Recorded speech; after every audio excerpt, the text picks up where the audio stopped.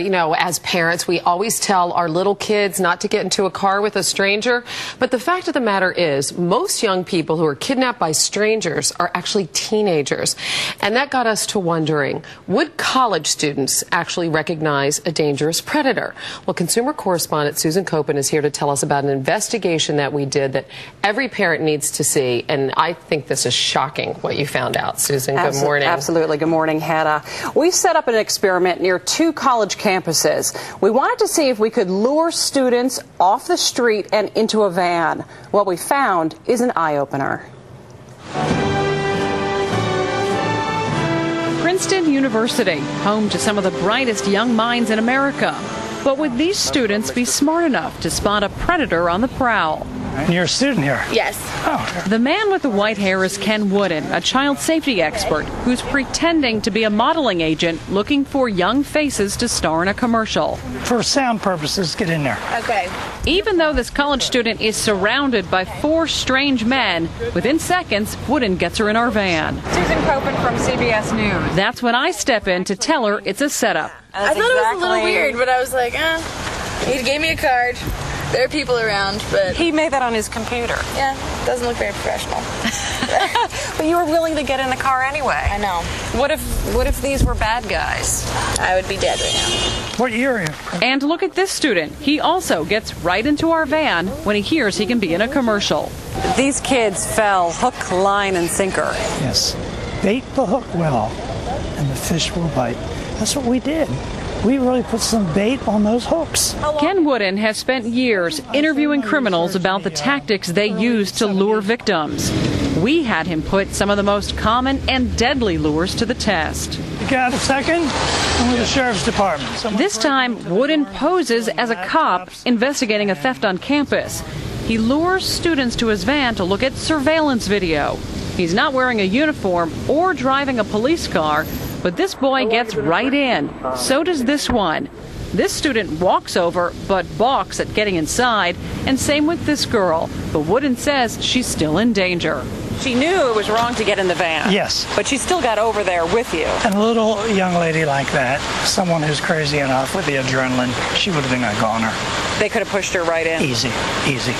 Could you throw those in my car for me? But Wooden says the easiest lure is this one. The predator pretends to need assistance. In this case, Wooden wears a sling and asks for help loading boxes into his van. Student after student falls for the trap. Just push him back there. He didn't appear threatening, so I didn't have a problem helping him. That's what people said about serial killer Ted Bundy. He used this exact lure to snatch many of his victims. These are college kids, and I think we assume that they know better. Because they look out for a monster-type person, not someone with a good story, not someone who has the art of deception down to perfection. So would students who study criminals be more street smart? We left Princeton and went to John Jay College of Criminal Justice in New York City. I'll give you $100 if you just sit in the car and give me directions. This time, Wooden pretends to be lost. He offers students cash if they get in his van and help him drive downtown. If you're thinking, who would fall for that? Just watch what happens. Enticed by the money, these kids get in our van and drive off with a complete stranger. And it wasn't a fluke. Just be my co-pilot. This student also falls for the lure, hops in, and Wooden drives him away. When we stop them around the corner, the boy admits the offer of quick cash clouded his judgment. You go to school for criminal justice. And here I am getting in the cars of strangers. You got in a car with a stranger? Yeah. What do you think about that? No, it's weird. Like, as I was getting in the car, I was like, wow, I never thought I'd be doing this. Good. Many students told us they were uneasy about getting in the van, but were ready to fight back if Wooden tried something. Do they have a chance? I don't think they do. What is a kid going to do who's caught by surprise, who's paralyzed by fear, and there's a knife at the throat? Go ahead. It would be easy to abduct any of these kids if they were tied up, and that's exactly what Wooden tries to do in this next lure. I just know you would be good. He tells this student if he gets in the van, he'll be part of a reality show. The catch? His hands need to be duct taped together. Just a little bit. Believe it or not, he lets us do it. Good. Stay right there. You're golden. If he was a bad guy, what do you think would happen to you? I would have been in trouble. I can't get out of here. Is that a death sentence, letting somebody do that to you? Yes. My God, yes. It put a cold, cold chill down my spine, because I know kids have been found dead with duct tape. He was a goner. A goner.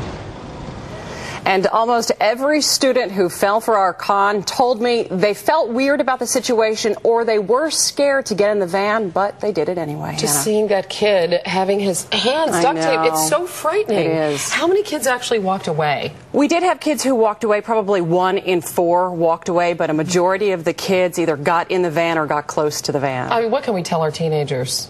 Whether it's a small kid who's 8 or an older kid who's 18, Ken Wooden says teach kids the lures so they know what the cons do to get them to the van or try to abduct them. And also tell kids to trust their gut. All these kids said they knew something was weird, but they didn't trust their gut. Right, they had a bad feeling. Susan Copen, thanks.